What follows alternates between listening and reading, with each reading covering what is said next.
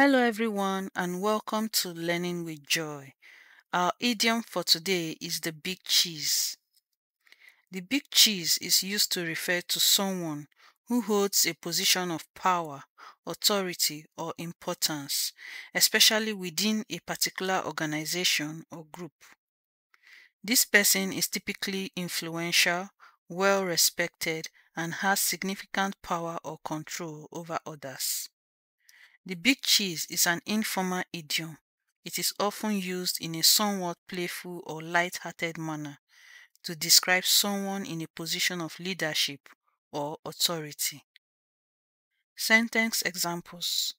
Everyone at the office knew that Mr. Johnson was the big cheese. His decisions shaped the direction of the entire company. In the world of fashion, she is considered the big cheese, setting trends that others follow.